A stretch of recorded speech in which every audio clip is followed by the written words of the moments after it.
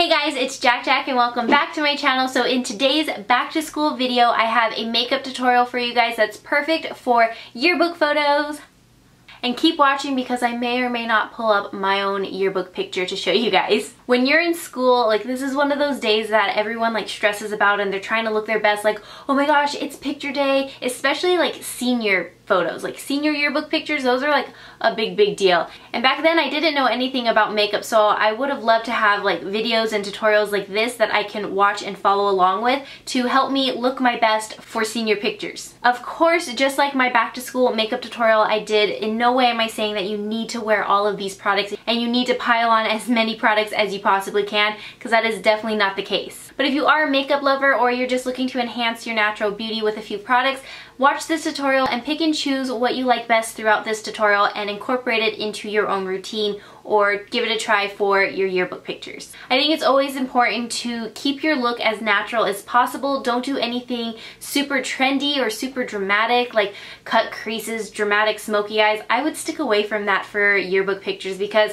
honestly, it's going to look tacky like 10 years down the road when you look back at your pictures and you're like, oh my gosh. If you keep your look timeless and classic, there's no way it can embarrass you later down the road. I mean, it's already bad enough looking back at old photos and seeing how we used to do our eyebrows.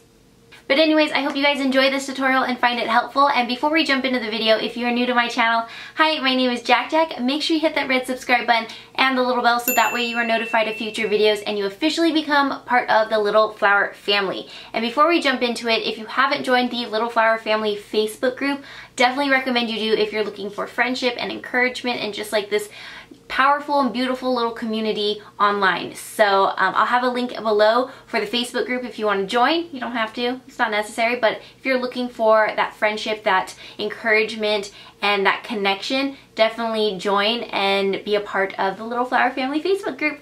And I think that's all I have to say. So let's go ahead and jump into the video. So I had to dig through some of my parents' like photo album boxes, but I finally found it, my senior yearbook picture. Are you ready to see little baby JaaackJack? Ta-da! This is my senior yearbook picture, little Jackie.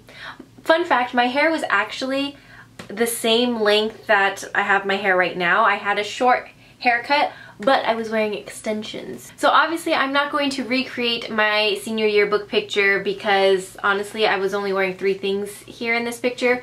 Mascara, powder, I remember which powder too. It was the Physicians Formula Mineral Wear Powder. I wore that, and then a little bit of lip gloss, and that was all I wore. And that was like a lot of makeup for me because I didn't wear makeup, but you know, senior pictures is something special and that's all I wore. So like I briefly mentioned in the intro, don't feel the need to use all of these products. Just pick and choose what you like or what you want to try out and see if it works for you. So the first thing we are going to start with is priming our face. So I'm going to use the Smashbox Photo Finish Primerizer.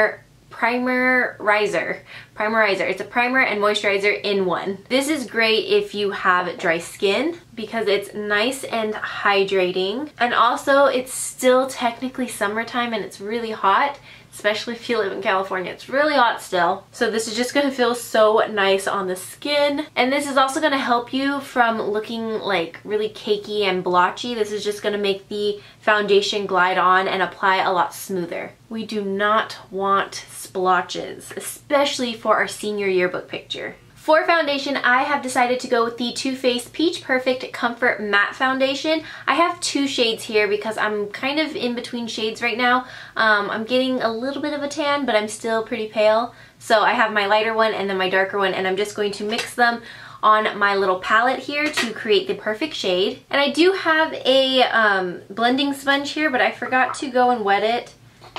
So I'm just gonna use my setting spray, spritz this little guy.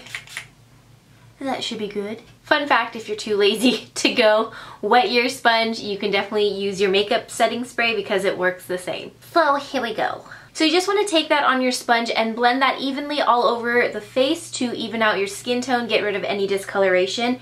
And you don't want to apply too much because you don't want to like pile on the makeup and add tons of layers because it's just going to feel uncomfortable during your picture day, but also just not look as natural and pretty in the pictures. So just try to keep it to one thin layer of foundation all over your skin. And if you haven't tried this e.l.f. blending sponge, you guys, you need to. It is amazing. It is so good. I actually think I like this way better than the Beauty Blender brand, and this is so much cheaper than Beauty Blender. Now for concealer, I'm going to take the Too Faced Born This Way Multi-Use Sculpting Concealer, one of my faves. So we're just going to use some of this to apply right under the eyes to just brighten up the eye area. And then I just always go down the center of my face. It's just a habit at this point. With the same sponge, I'm just going to blend that out. Again, just like the foundation, you just want a nice thin layer. You don't want to add too much. So our under eye area just has that like really natural bright eye effect. And now before that creases, you want to be sure to set it with a powder. So I'm going to take the Too Faced Born This Way setting powder. This is in the color medium. They have translucent, medium, and then deep. So I'm using the medium one today. I hope this matches. I've actually never used this before. Wish me luck. Oh, that's a little dark, to be honest. Whoops. It's a little too dark for me. Let me get my translucent one.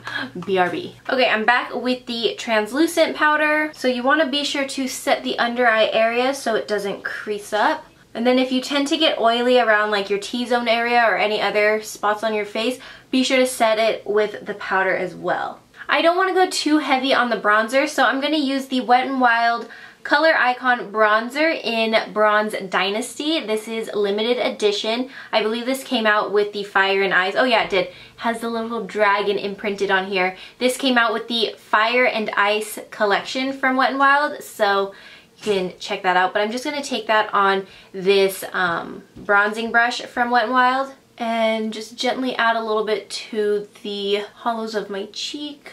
Gotta get that double chin. And then I'm just going to pinch the brush and go down the sides of my nose. With the same brush, I'm going to go in with my e.l.f. palette, and I'm going to mix these two colors right here and then apply that to the apples of my cheek and blend back, keeping it really soft and natural. I really like this brush. It's just so soft and like very fluffy, so it's applying like a very light wash of the product onto my skin, which is what we want for this look, because yes, we want to like look our best for our senior pictures, but we're not trying to change who we are with makeup. We just want to enhance our natural features. Now for highlight, I'm going to take some liquid highlights because I absolutely love these. These are from JaaackJack. These are the Aura Glow liquid highlighters. I have Moonlight here and Crystal Sands. I'm going to take my little mixing palette again and mix these two colors together onto the palette. And I'm going to mix it together with the tip of my little blending sponge here. Kind of press it on to the palette so we don't have too much product on the sponge.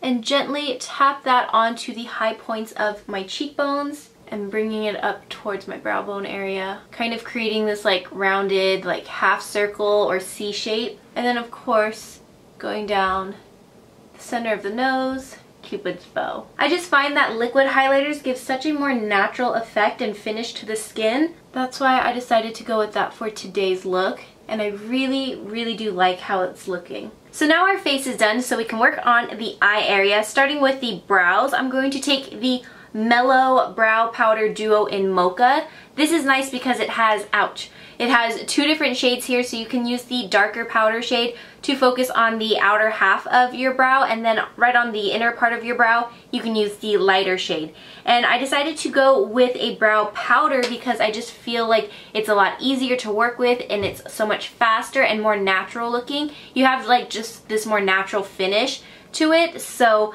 and I think that's really important with your senior yearbook pictures because again, you just want to enhance your natural features. You're not trying to change and sculpt the face that you have. And I just like to go in with a spoolie to make sure I blend that out so it's nice and natural looking. Because I feel like if our brows are too harsh, it can really take away from the other features on our face. So that's why I'm taking the powder and just gently filling in my brows, focusing on like these sparse or like empty areas of my brow, and then just kind of shaping them to define the brows a little bit more, but of course using the spoolie to brush everything out to soften it. Now moving on to the eyes, I'm going to keep it super natural, the theme of this whole entire look, But the palette I'm going to use is from The Balm. This is the Nude Dude eyeshadow palette, volume 2. This palette has really pretty like neutral shades, and there's like a mix of matte and shimmer shades, but I'm going to focus with the colors like over here on this side. I'm not going to make this like a smoky look or anything like that. We're just going to focus over here. So let's work lightest to darkest with the eyeshadow colors. So I'm going to take the shade Fabulous, which is this lightest shade over here. I'm going to take that on a shader brush and highlight my brow bone. I'm also going to take that and highlight the inner corner of the eye. And for the lid, I'm going to take this really pale nude shade right here called Fearless. I'm going to take that on the same brush and just pat that onto my eyelid. And that just adds a little bit of brightness to our eyelid area. Now with a fluffy brush, I'm going to take the shade right next to it, which is this soft matte brown shade called Flawless. I'm going to pick that up and then blend it into the crease. And if you feel like you want to intensify the crease color more, just keep going back in to build on that color. I'm just going back and forth like this, literally like a windshield wiper. Just going back and forth like so, right in the crease. And I'm using, like, I'm following the natural socket of my eye crease. So if you take your brush and like kind of push it in, you can feel where your eye, like where it kind of dips in. That's where I am blending this color. So this brown that we're using in the crease, it is a little more on the cool tone, ashy side, but if that's not like your cup of tea, you can take a more warm tone brown, like a taupey brown, like this color here called Feisty, and use that to blend in the crease just to warm it up a little bit. And this just all is like personal preference and how it looks against your skin tone. The cool tone browns look pretty ashy on my skin tone, so that's why I like to warm it up just a little bit. Now with a smaller brush, I'm going to take the shade Firm right here, which is a little slightly deeper brown, and I'm going to focus this right here on the outer corner of the eye. So I'm focusing this just right on the outer crease like this, and just going back and forth to make sure it's nice and blended. And again, just like before, if you feel like you need to warm that up just a little bit, you can take the shade Funny, which is over here, and it's a dark brown, like a dark burgundy brown, so it has like the warmer tones to it. I'm taking a very tiny bit of that and putting it just on the outer part of my eye like this. And I would go back in with your fluffy blending brush and go right over that just to soften everything and make sure everything is blended nicely. So now moving into eyeliner, I have a white one and a black one. So starting with the white eyeliner, this is from Collab. This is the Killer Kohl Self-Sharpening Eye Pencil in Slay.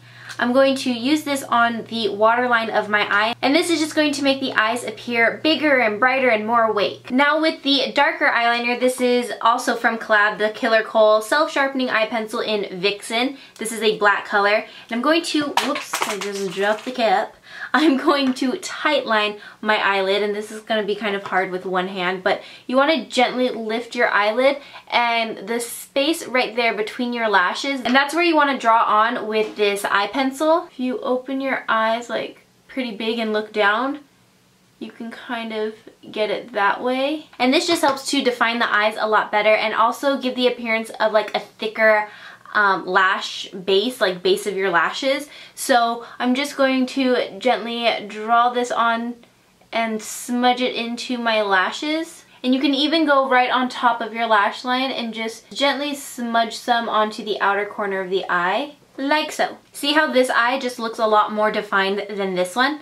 But it's nothing dramatic. It's like those subtle small details. So now we can go ahead and curl the lashes and apply some mascara. If you want to skip out on the false lashes, you can totally do so, but I highly recommend curling your lashes because it's going to emphasize your lashes a lot more. So that way when you do apply mascara, it just looks a lot better. And having your eyelashes curled open also just gives your eyes a more bright-eyed and open effect. For mascara, I'm going to use the Lash Warrior mascara from Flower Beauty, and I've actually really been liking this mascara a lot. I feel like that's how it goes most of the time with mascaras. Like I'll like a mascara, but I'll really like fall in love with it once the formula starts to dry a little bit. That's just, it always works best for my lashes, like the more drier formulas. Not that this is like a dry mascara, but it's become like a little tackier now, so it grabs onto my lashes so much better. And before I finish up with the lips, I'm gonna go ahead and set my face makeup with the Urban Decay All Nighter Long Lasting Makeup Setting Spray. This is great to just help all the makeup we applied melt into our skin a lot better, and again, just look a lot more natural and refreshed, and keep it lasting all day. So if there's like a long line to wait before you take your yearbook picture, you know your makeup is gonna last.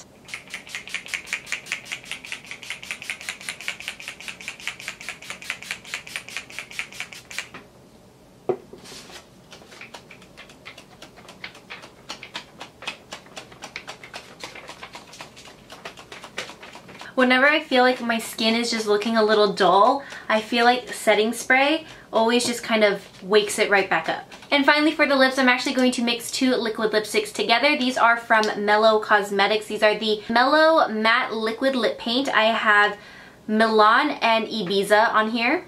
Ibiza, did I say that right? One is more of a rosy nude and the other is more of a pale nude. So I'm going to start with the more rosy color first and apply that onto my lips. I think you can definitely get away with just going with a nice pinky gloss, and that would look really, really great for yearbook pictures. But I wanted to do a liquid lipstick because typically when I use liquid lipsticks, they make my lips a little more plump and they look a little bit bigger, and I have really tiny lips, so that's why I decided to go this route. And now I'm going right on top with the lighter, more pale nude color. So that completes this makeup look. I'm gonna quickly do my hair and then I'll see you guys for the outro. So here is the finished look. I did go ahead and add some fake lashes off camera. These are the Ardell Demi Wispies for anyone interested. Again, you don't have to go with the false lashes, but I thought it just added a nice little oomph to this look. And they're kind of on the natural side. They're not like too crazy of a lash. So this is the finished look. I feel like the lighting looks weird. Do I look orange? I mean, I know my hair is orange, but I feel like my skin looks orange all of a sudden. Let me play with the settings. I just realized I did not set the white balance when I began filming, so if the lighting and the color of this video changes throughout the video, I do apologize.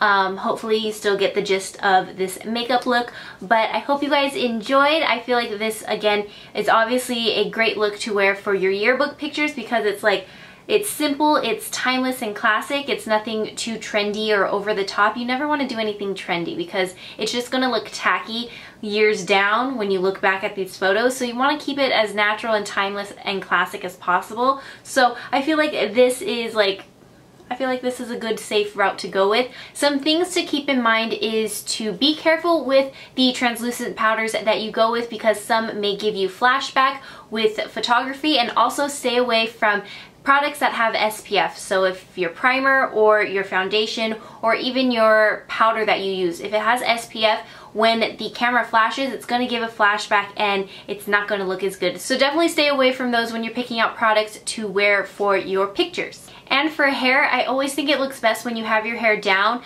Straight hair or curly hair is totally fine, but I feel like your hair down always looks best in photos. When you have your hair tied up, it's not as cute and flattering in my opinion. And trust me, this is based off of experience because I've taken school pictures where I have my hair like tied up super cute, and back then, like, that's how I loved to wear my hair. Like, it was tied up all cute, but it wasn't cute in the pictures. But that is it for this video. Thank you guys again for watching. Don't forget to check out the description box for all the products mentioned in today's video, and I'll see you guys next time. Bye!